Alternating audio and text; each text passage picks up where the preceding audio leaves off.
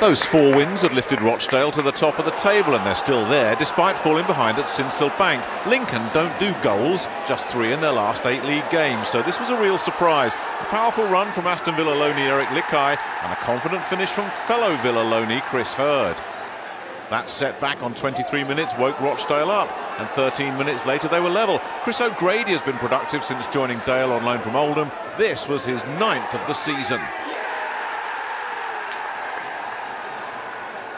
And they were on course for a 5th away win in succession when Craig Dawson powered home Tom Kennedy's corner shortly before half-time.